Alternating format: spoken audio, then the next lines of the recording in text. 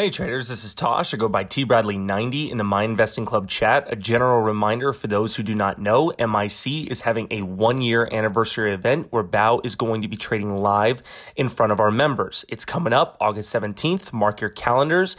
As an added benefit for our members, the event is 100% and exclusively free for annual and lifetime members. While lifetime on top of that get extra coaching before the event and guaranteed front row seating. While most charge for these events, we show our support by making it, again, free for annual and lifetime members. If you are interested in signing up for this event, DM tbradley90 in MIC Slack chat and or email myself at tosh@myinvestingclub.com. Now, we have a very special video for you guys today as I reprise my role this week for week 5 of the Q&A of the new member orientation webinar that I give every Wednesday at 2 p.m. Eastern Standard Time. And enjoy. All right, guys, this is week 5 of the Q&A. Oh my God, DMPI literally just made a move, touched the red to green line. Fantastic. Expected something like that. So here's what we're going to do, guys. Let's open this up to a Q&A. I'm going to show you some really cool information that me and Bao were kind of spitballing last week on everything that it takes to be a new trader. So let me do that first, and then we'll. Where did I put that? Did I even open it?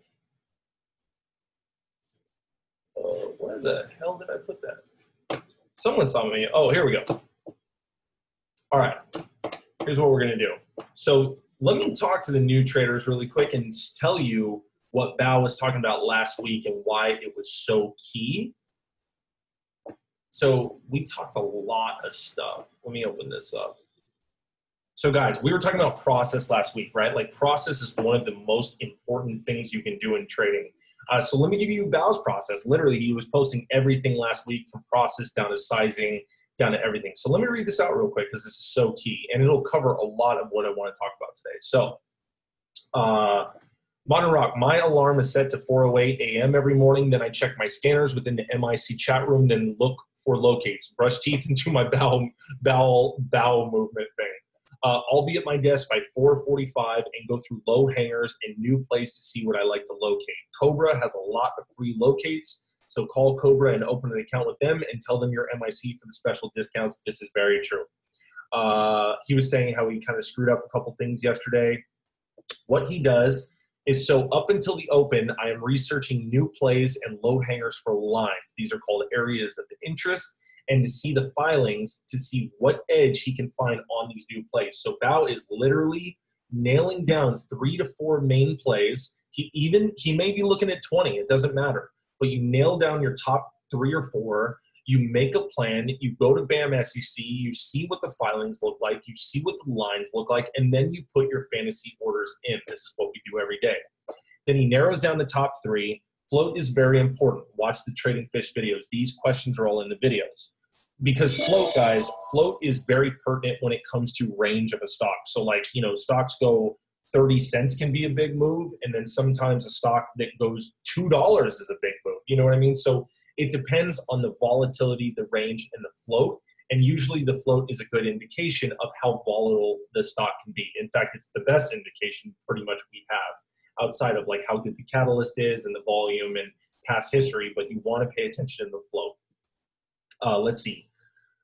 So he wakes up early to research these plays as well as locating hard to borrow stocks to short. He plans all his trades. My trades are planned before I click a button. This is key, guys, when it comes to trading. If you are winging it, you're dead. You need to plan and put these lines in place before you even place a trade. It's all in the lines. It's all in the price action. Anyone that tells you differently is probably just trying to think that they can holy grail and revolutionize themselves. If you're playing stocks with 1 million or 2 million volume plus, enough volume to where it's conformed to the chart, it is in the lines, simply put.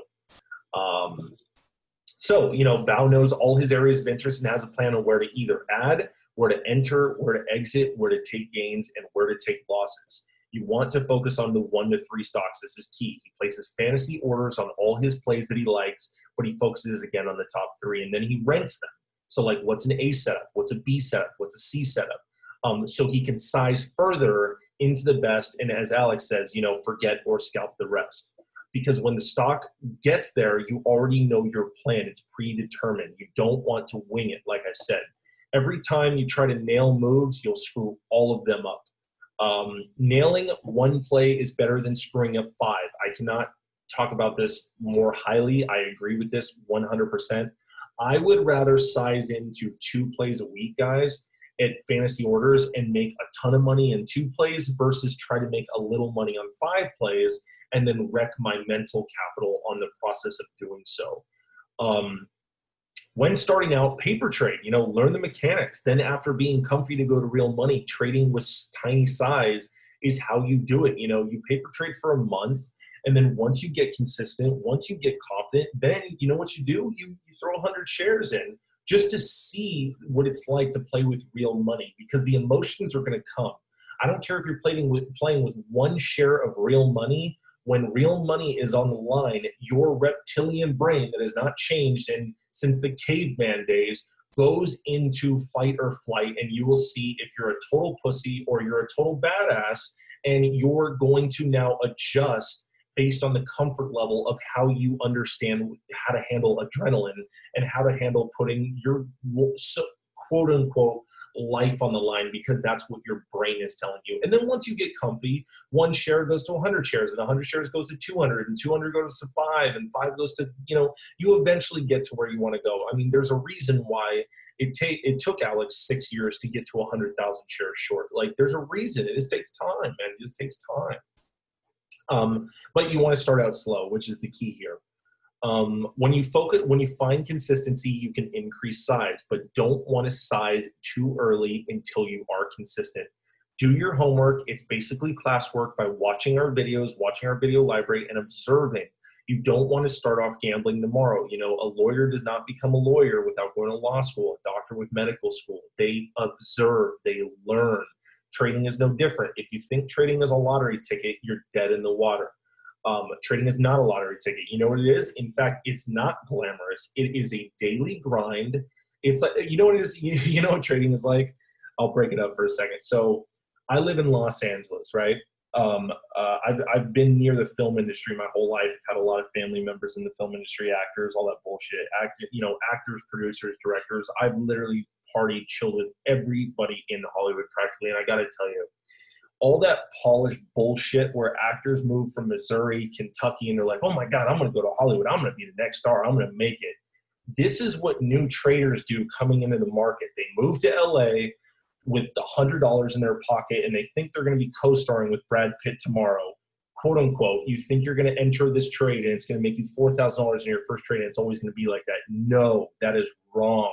You're going to get to LA and realize how expensive LA is, and realize Robert Downey Jr. doesn't just drive his Porsche around you all freaking day, and you're going to have to put in the work, put in the due diligence, and there's no difference with trading, guys. It looks polished, but let me tell you, it's daily grind like anything else, just like a lawyer job is, just like real estate is. You've got to learn. You've got to work your way up. You've got to build the steps, build the platforms, and then maybe it gets polished later because momentum builds. And that's basically the strongest force in the universe, is when you get some real shit going on, for yourself. You get some real knowledge. You get some money. You get some skill sets. Then momentum kicks in and things take off. But you don't just start with momentum. You gotta build it up. So that's my rant there.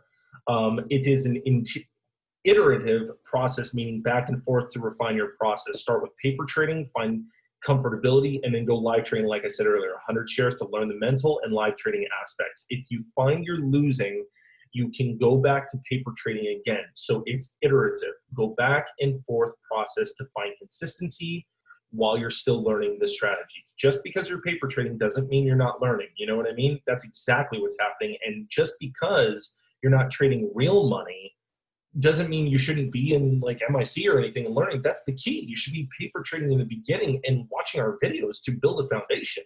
And then eventually when you become self-sufficient, whether you want to still be an MIC or not, that's up to you. But you'll know what you're doing because we taught you how to be a self-sufficient trader. But yeah, it's hard to, whether you make $4,000 a day, it's hard to leave MIC because the community, I mean, you don't want to trade alone. It's fun. Like, dude, I would never leave MIC if I wasn't, a part of the running of MIC and creation of MIC. If I was just a member, I'd never leave it, man. It's fun as hell. You have a networking, you have a community, you have a family to back you up and be supportive and be positive, man. It doesn't matter if you need other traders or not. It's great to be a part of a community, and they hold you accountable indirectly and directly. Yes, Oleg, what's up, buddy? A1 steak sauce, baby. Yeah, so when starting out, guys, just observe and watch, see what others are doing, and find a tab partner. Here's good information. DOS has a free paper trading account, guys. You can go to dostrader.com or whatever it is. Pay $100 a month, $150, whatever it is. I can't remember. I haven't used it in like 4 years or whatever. But you can download these and then paper trade with a professional platform. So like when you see the charts and recaps and fills, guys, this is a DOS chart.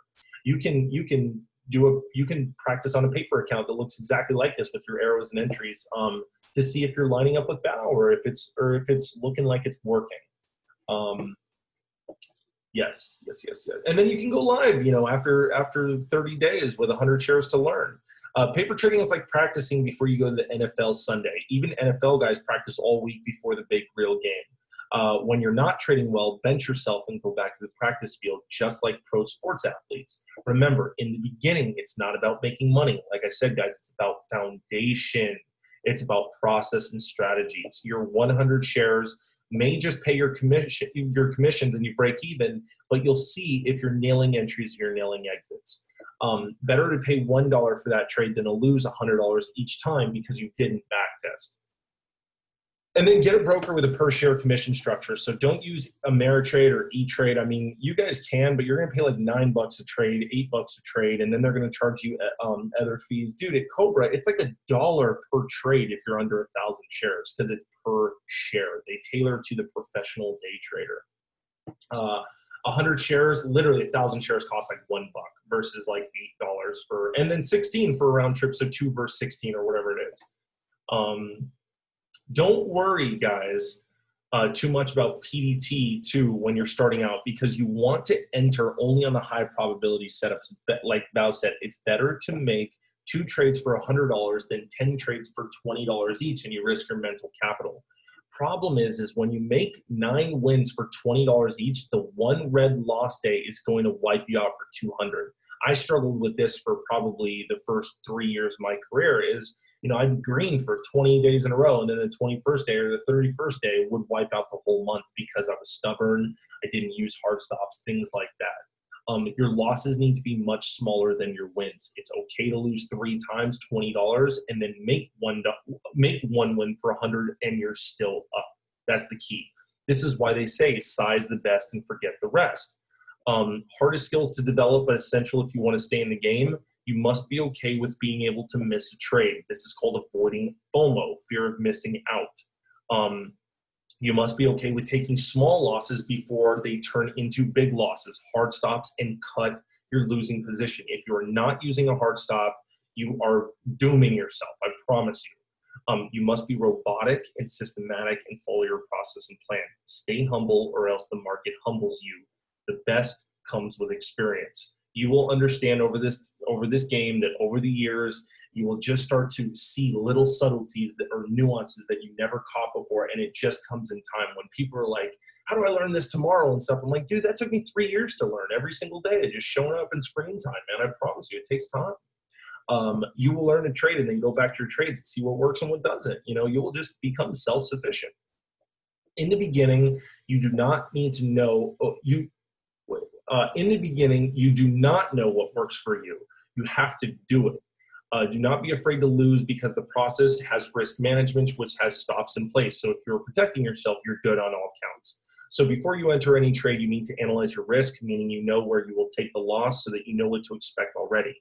If you cannot handle the loss, it means you're trading too large. So size down and give yourself a wider range. I can help you on this on daily calls. Myself and the moderators do daily calls in MIC, 10, 15 minutes, whatever it is, whatever you need. Sometimes 5 minutes, we get to the point really quick, and we can show you just how to do these simple things that may tweak your whole game and make it better. But use stops is vital, in which I reiterate daily, literally. This is why you use 100 shares, for example, so you can learn all this and make those mistakes first. Instead of, going 20,000 shares, you make one little hiccup and then you're dead. without losing your mind in your account. Get a tab, learn together, and it will help your learning curve. Always use market stops because you want to get out. It's a guaranteed out, but you may deal with slippage. Limit stops, they will get you out sometimes. They don't always fill. So if the stock, teleport candles through a limit stop and doesn't come back down, and while you're short, and it's trouble, man. It's trouble. Like look at Tesla right now. See this big decline? It literally just dropped $3 in like 2 candles. This is insane. I called that short live. I was like, Val, are you shorting this? I was like, don't do it, dude. Just go enjoy your day, because he'd be glued to computers the rest of the day. Oh my God, Tesla's about to go red, nasty. But the key is this was such a big candle that limit stop, if you had a limit stop on Tesla on the long side, it may not have gotten triggered. So that's a great example if you can simultaneously pull up the Tesla chart right now. You do not want to stop out where the herd is. You want to keep your stops where the chart is telling you to get out, not your P&L or the sheet. If you are shaken out by 10-cent moves, you are sized in too large. It is very hard to have a trading career risking 5 and 10 cents. You need to size appropriately and scale the trade. Here's the advice I gave a member, well, Bao did, in which he thinks can help everyone. I suggest you lower your size and let the stock work longer. So if you're shaken out by 10 cents, you can reduce your size so that 10 cents won't hurt you. I think you size too large. You need to be able to be down 20 cents and be okay. Remember range. These stocks have range. You need to size appropriately to handle this range. Don't be the idiot who's, oh no, I'm sorry. I read that wrong. Don't be the idiot. Be it whether it's 20 or 30 cents, line to line, like we talked about earlier. You need to be able to handle line to line in terms of the range and float. So I think you're sizing too large. Some stocks range are more than others is the point. Someone asked me, I always stop out the top. So this was my advice. Read the screenshot and proper sizing. So let me find a better one. Here's another example, guys. Let me read this to you. Actually, let's make this even bigger. This is great information, right? I'm telling you, man, this is the shit. Bao knows his stuff, guys. Bao knows his stuff. Trading is mostly mental discipline. Be patient. Let the trade setup come to you, and don't keep adding to losers. Remember, you only need a few good trades a day to make your daily pay. So be patient. So try it tomorrow. Be super patient and stock that perfect setup for that trade. Concentrate on the entry, which is everything, and everything will be much easier. MRock rules, Modern Rock. That was his old account. So here's the screenshot, guys, of the other one. This was another conversation Dow had with somebody. So check this. Henry, hey, Modern Rock, I've been following you on Twitter, on your Twitter account for probably almost two years now. And just wanted to say, you're a big, huge inspiration to me. I'm still struggling to become profitable. I think the biggest factor is that I don't know exactly what to look for when forming a bias on a stock. That's why I wanted to reach out to you and see if any advice you could point to me. And these were all of Modern Rock's replies. Go back and analyze your trades. See what trades you were more consistently profitable with. Eliminate anything that you were losing on consistently. Eliminate 50% of your trades. Start with smaller size. You will experience that with smaller size, you can hold longer and let your game plan play out and not get shaken out with the slightest movements. If you're constantly too nervous, may mean your trade size is too large. If you are constantly stopping out at the top bottom, means that you are a part of the herd. What you're doing, the herd is doing. So think what you can do. Start slower, smaller size, start later, more patience to wait longer. Consistency is the ultimate name of the game for a successful day trading career. Consistency starts with 1 day. Aim for 1 green day at a time, and then 2 green days, then 3, 4, etc. Confidence will build, your trading will build, and good habits will form.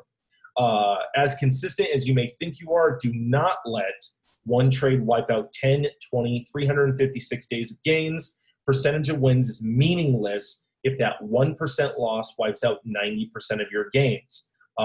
Just a side note, that was my biggest kryptonite for 3 years, guys, as in my trading career. You get, oh, Tesla's red. Yep. Holy shit. Oh, man, I want to chase. Oh, the FOMO, baby. See, you caught me in my phone. Dude, that's real-time FOMO, man. I'm telling you. Oh, boy. I'm gonna chill. So trading is about pattern recognition, guys. So study the commonalities, charts, industries, types of news, filings, etc. Not just the price and not just the chart. It's cumulative analysis of many factors. And lastly, it's all experience. Keep working hard, wake up earlier, and stay up later than everyone else. Good luck. Sometimes holding on does more damage than letting go. Use a hard stop. So that's it, guys. That's basically all the stuff that I wanted to basically reiterate that me and Bao talked about last week, because that's trading. It doesn't get more real than that. That is what trading, that's trading in a nutshell. That is what trading is. So, you know, this would be a great video to maybe play in the car in traffic over and over again, guys. Like just all that Bao advice that I just said. So, you know, we'll post this video on YouTube here probably in the next couple days. There goes Tesla. Oh my God, 240 now. We'll post this in the next couple days, and guys, literally, like, listen to this video a couple times. These are absolute golden knowledge, golden words, golden lingo, golden terms, golden advice from Bao, who's been doing this for 16 plus years and who's had a very stellar career in this industry, which is not easy. You know, trading is very simple, but it's not easy. Let me kick through some of these questions. I think you guys, I may have skipped over a couple of these. So. Lots of scanners 5 years ago from selling bad service, doing my first trick order as we speak. Nice, Woody.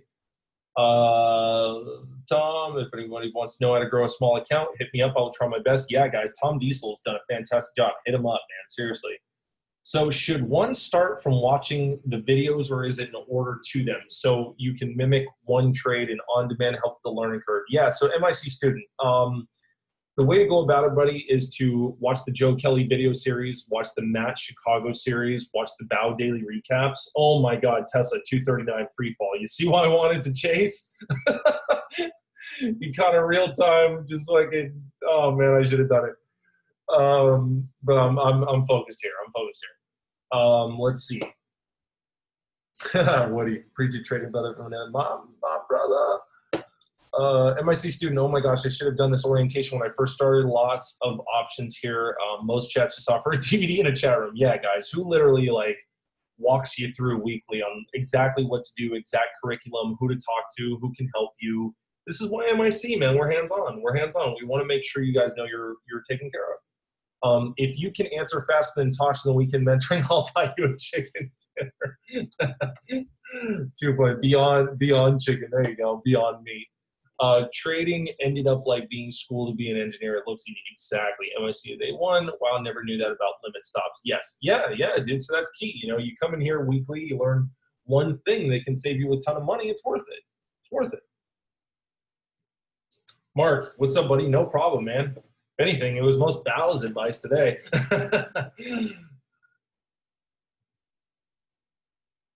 You guys have any questions, man? I mean, I pretty much said about everything you can, and I showed you guys the whole basically template of how to do this. But if you guys have any last minute questions, we can get these in real quick before I pass the hell out because I got such a migraine. Oh my God. I don't know what, dude, someone hit me in the freaking head, man. Maybe one of my side chicks came in and like caught me on the head when I didn't know. She was pissed. She saw my phone. Is there a theoretical limit to how many people can short locate limit? Oleg, if I understand your question correct, yes, this is why, yes, there is an absolute limit. This is why hard to borrow fees, brother, and there's only a certain amount of shares. So, you know, if Cobra is saying, hey, you know, we have 30,000 shares, once those 30,000 shares of whatever it is, I don't know. I mean, I'll just use the MPI, for example, which they, you know, nobody had shares of this today. Literally only one brokerage that I don't even know of. You know, if they only have 30,000 and Alex comes in and takes 10 and I take 7 and Bao takes 13 and, you know, another guy takes a couple, like they're gone, you know, like nobody can, you know what I mean? Like if there's 30,000, 40,000, 50, once they get used up, man, they're used up. There is a limit. Although people do naked shorting, which I think is, you know, pretty much damn near illegal, and they pretend they have shares, but they don't have shares, and it's pretty crazy. I just try to go with the brokers that are doing it legit, and yeah, I want to make sure the broker actually has the shares, man. That's key. Damn, Tesla 238. Oh my God. I wanted to chase that at 241 real quick for a quick scalp. Could have gotten $2. $2 make your mama holla. Wouldn't the edge disappear eventually? Honestly, bro, I don't think so. I mean, this is a whole discussion up for debate and topics, but here's the thing. Nobody shorted like 7 years ago, right? Now everybody and their mother shorts. But guess what? If you wake up early enough and you get the locates, the patterns are still there, man. Anybody who says the patterns aren't here anymore, bullshit. The patterns are completely here. We make money every day, shorting, longing, first bounce works, the death line works. Dude, these strategies work, bro. I don't think the edge will ever disappear because we're playing retail panic when you wait for confirmation versus anticipation. Confirmation, man, you're playing panic all day. If you play the right edge, you're playing panic, and panic is identifiable, and the patterns are still there. So do I think it'll eventually disappear? I really don't. I really don't.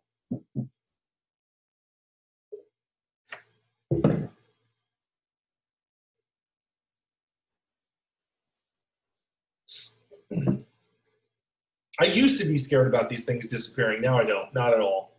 Not at all, partner. Not at all. All right, guys, last chance for a couple last-minute questions. If not, I'm going to kick out of here, but let me know if anybody has any last-minute questions or something you want me to talk about, and or my PMs are always open. So you can always DM me, guys, or any of our moderators. Like I said, I'll just post it one. Actually, it's right here. ToshMyInvestingClub.com for anything if you need upgrades, whatever it is, guys, whatever it is. Oh my God, Tesla, I can't watch this. Dude, I can't watch this. Jesus. I wanted this. Oh God. I can't watch. Oh, WKHS, nice candle there. All right, guys, if that's the end of the questions, I'm going to kick out of here. I'm going to keep this short and sweet today. You guys have been amazing. I love doing these weekly. I got a lot of people in here. Show up next week, guys, and we'll do it again, and we'll talk about some cool stuff. And bring questions. Come prepared, and I'll try to answer as best I can. As always. Thanks, buddy.